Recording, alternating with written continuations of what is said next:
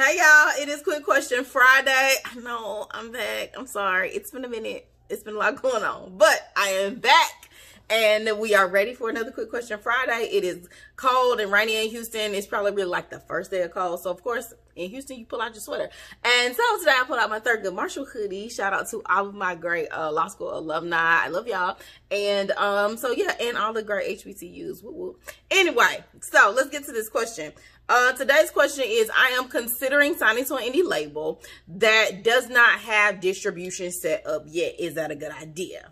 Now, of course, one of the primary benefits of setting or signing with a label is that they have distribution. Of course, the hopes is, let's say you're signing with a label that has distribution through like Universal or something like that, or potentially even like a E1 or something like that, but they have distribution set up. If they do not have distribution set up, you really now want to evaluate what else they're bringing to the table outside of distribution, and you want to determine when they plan on getting some form of distribution, because of course you're going to create this album and the whole point is for them to put it out. How are they going to put it out? And they need a pipeline for distribution, and what is that going to be?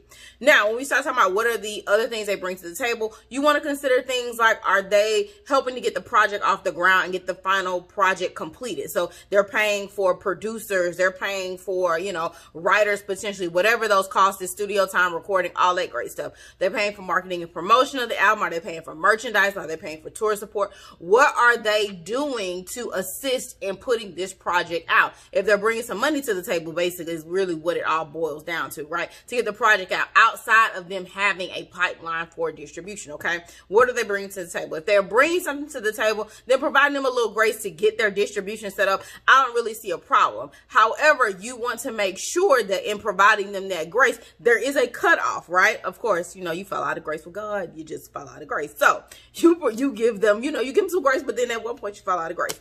And in falling out of grace, you want an out clause. That's what I'm basically saying. You want an out clause that says, if they do not set up some form of distribution, you know, by a certain period of time, then you are out of your contract. You can get out of that contract and potentially take that album with you wherever you go, but at least be able to get out of the deal. That's what you want to be able to do if they do not at one point get some type of distribution set up, okay?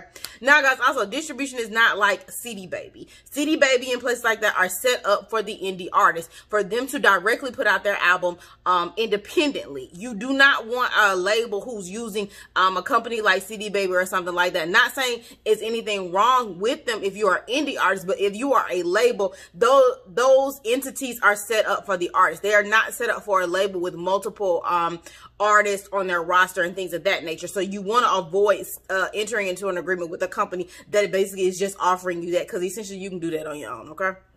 So get some type of formal distribution set up, or give them the grace to do that, but also the ability to get out if they do not set up the distribution like you would like it, okay?